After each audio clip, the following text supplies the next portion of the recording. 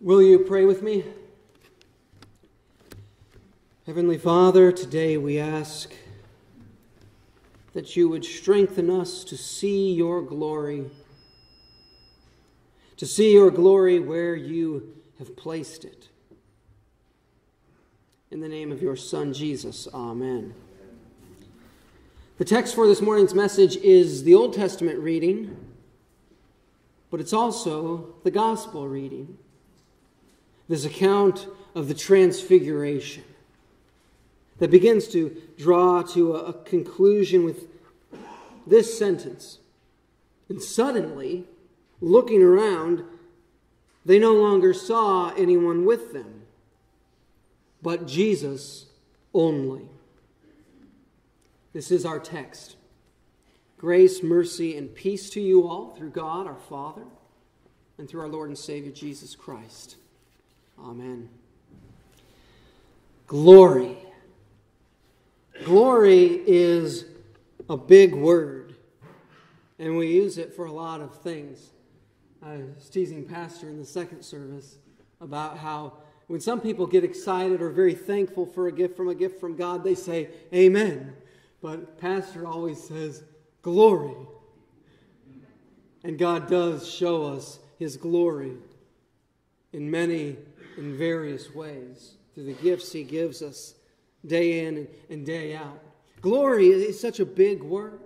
It's only 5 letters, but it's a big word. It's also a little slippery, or maybe better said, it has a bit of flexibility to it, as many words do. Glory in one instance may look quite a bit different than glory in another instance. Not all glories are the same. I've heard a game-winning shot from half court right at the buzzer. I've heard that described as glorious. It was a glorious moment. You just had to be there. But the birth of your firstborn, as glorious as the 3-point shot might be, the birth of your firstborn is a different caliber of glorious. And even according to the dictionary, you have 2 different options. Glory, on the one hand, it can be defined as high renown or honor won by notable achievements, but it's also defined as magnificence, great beauty. So the one glory has to do with things that get done, accomplishments. The other glory has to do with things looking nice. And so, keeping in mind the flexibility of this word glory, it is with a bit of trepidation that I ask you a question this morning. And that is, can you see Him? Can you see Him there on the mountain, wrapped in glory? It was a sight to behold. He was in the presence of Almighty God, overshadowed by the thunderous, potent, mysterious cloud of God's presence. And then He left God's presence. He came down the mountain, and He brought with Him in His hand the words of the covenant, the 10 Commandments. And when the people saw Him, their instant reaction was fear. Fear. They were afraid because Moses' face has somehow picked up, is somehow reflecting, radiating the glory of God. And the people were afraid. They were frightened by the glory of God, even though they were getting it secondhand. They were still so frightened that for most of the time, Moses took to wearing a covering around his face. The people simply could not stand even a reflection of God's glorious holiness. They were afraid. And there was much to fear. Not only the glory of the face, but also the glory of what Moses held in his hand. 10 commandments from a perfectly holy God. A God so holy and pure that simply being in his presence could make the face of his prophet radiate with an unbearable brilliance. And these commands, these 10 words, these 10 sayings that would go down not just in Christian history, but in all of history, as 10 succinct, to the point commands that cut to the gut anyone who dares read through them. As God's standard for life, they condemned everyone who heard them, as they do us. The first command, forbidding all other gods. We know how that hits us when we daily kneel at the altar of our finances or our sports teams or our happiness. That's a big one. Our leisure. We know what these commandments bring about.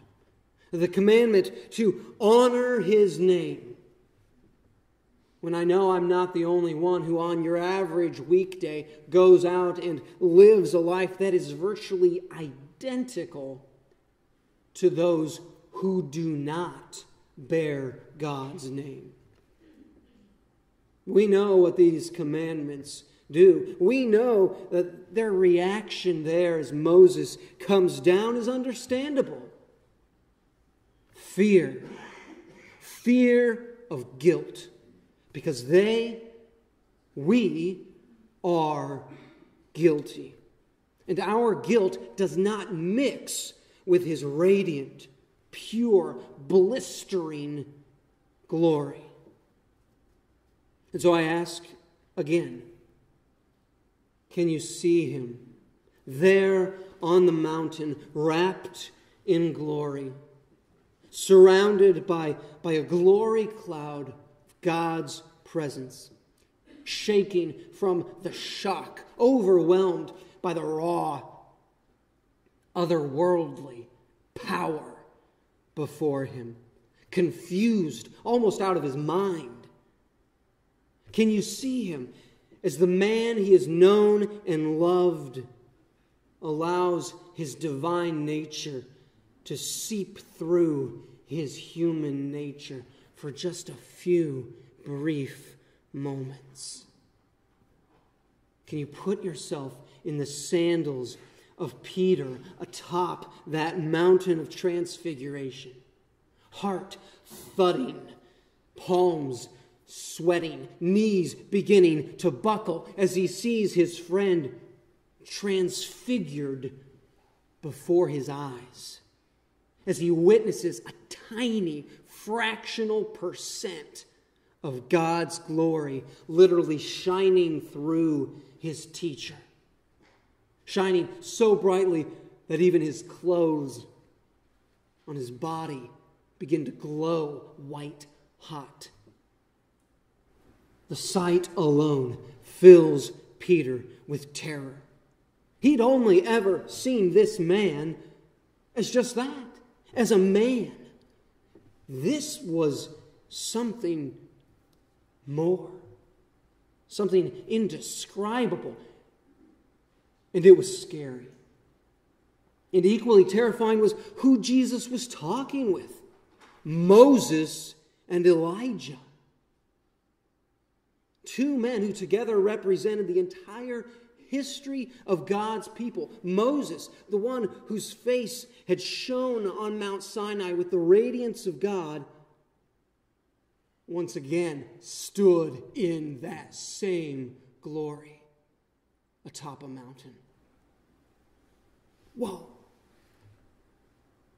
And here was little old Peter, a fly on the wall, so small, so insignificant. Elijah was there too. The prophet of prophets who had served as God's representative on earth now stood here with Christ, God himself on earth. And little old Peter, seeing it all, overwhelmed with fear, driven to a desperate confusion with fear, to the point where he blurts out the crazy idea of constructing a shelter. Yeah, right, Peter, a shelter. Great idea. A shelter for the almighty creator of the heavens and the universe and the two greatest prophets to ever walk the earth. Oh, Peter. But it's the fear talking. How could it not? As Peter realizes what many a human being has often realized. Often at the saddest, worst, most tragic moments in life. A truth that we are often reluctant to acknowledge, that God is scary. An all-powerful being without limit, beyond any kind of human control or manipulation? Are you kidding me? God is terrifying. So too is what this thunderous voice booms from the cloud. Words Peter had perhaps heard before at Christ's baptism, but perhaps not. This is my beloved Son. Listen to him. The terror of those words spoken at that moment. Because if it wasn't clear up until that point, it was clear now. Jesus wasn't just a man, a human, doing miracles, being used by God. Jesus was, according to this booming voice, the Son of God. He was as much God in his nature as your sons are human in their natures. They can't help but be human. That's what they are. And all of a sudden, Peter realizes that this Jesus is completely God. Which is terrifying. Because God is beyond the control of any human. It also means that this whole Christ thing, this whole Savior thing, was completely dependent on Jesus' willing choice. There is no one, nothing, forcing Jesus to do anything. This glory is a fearful thing. Which leads me to ask again, can you see him there on the mountain, wrapped in glory, surrounded by a descended darkness, rumbles of wrathful thunder shattering the air around him, the ground shaking underneath him? Can you see him there on that mountain in his glory, lifted up for all to see, wrapped not as our pious renderings of him, but as he was, with nothing, laid bare, a shameful sight for the entire world to behold, wrapped in nothing but a crown made of thorns that are about the length of your fingers, pressed into his scalp. Can you see him in his glory as the presence of God radiates out for all to see? The presence of God in human blood and torn flesh. Can you see this glory? Not all glories are the same. This glory does not lead to fear. This glory leads to peace. This glory leads to hope. This glory is the answer to our guilt from all those broken commandments Moses held in his hand. The Apostle John wrote, "You may not sin, but if anyone does sin, we have an advocate with the Father, Jesus Christ, the righteous. He is the payment of our sins, and not for ours only, but for the sins of the whole world." Because of the bleeding, dying, ugly glory on this mount, not Mount Sinai or the Mount of Transfiguration, but the Mount of Calvary, because of this, Jesus Christ looks at you, and then he looks back at his Father in all of his eternal, all-powerful, terrifying glory, and he tells the Father, "Paid for. Mine. This one need not fear." This glory, crucified on, dying on the Mount of Calvary, is the answer to the terror Peter felt as God made himself known on the Mount of Transfiguration. Scripture says that there is one God, and there is one mediator between God and man, the man, Jesus Christ.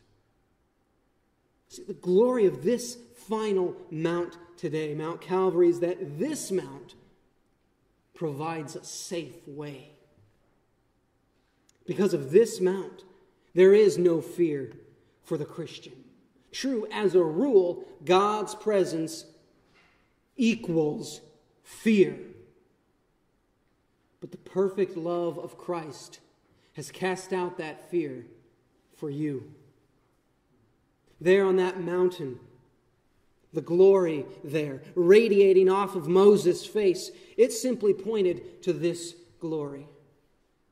The glory there on the Mount of Transfiguration, surrounding terrified Peter, it simply pointed to this glory.